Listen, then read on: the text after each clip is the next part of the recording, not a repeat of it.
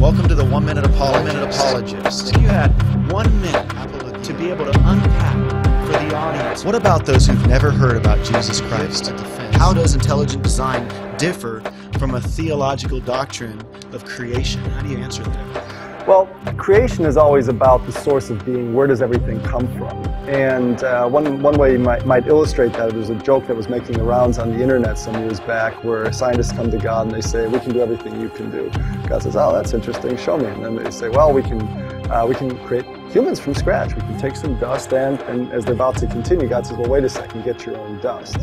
Okay, now that's what creation is. It's giving being to existence.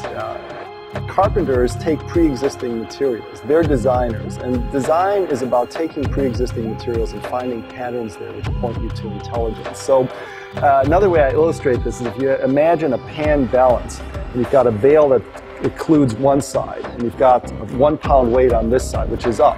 How much weight is on this other side? Well, you know it's more than one. It could be 2 pounds, it could be 5 pounds, it could be 1,000,000 pounds.